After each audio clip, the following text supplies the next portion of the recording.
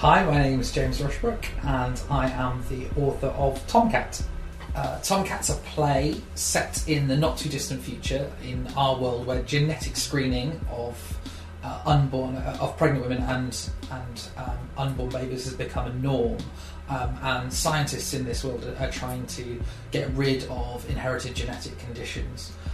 The play follows a number of scientists and a young girl called Jessie who slipped through the screening net. She has a condition that they haven't seen, it's very rare, they haven't seen for a while, and the play really explores some of the moral questions around how much of a specimen she is and how much of a person she is allowed to be. I've done a lot of work with children in care, and I've done quite a bit of work in residential settings, so places where children go in are sometimes institutionalised, and the boundaries between a normal childhood and keeping them safe are played out, and I find that very interesting.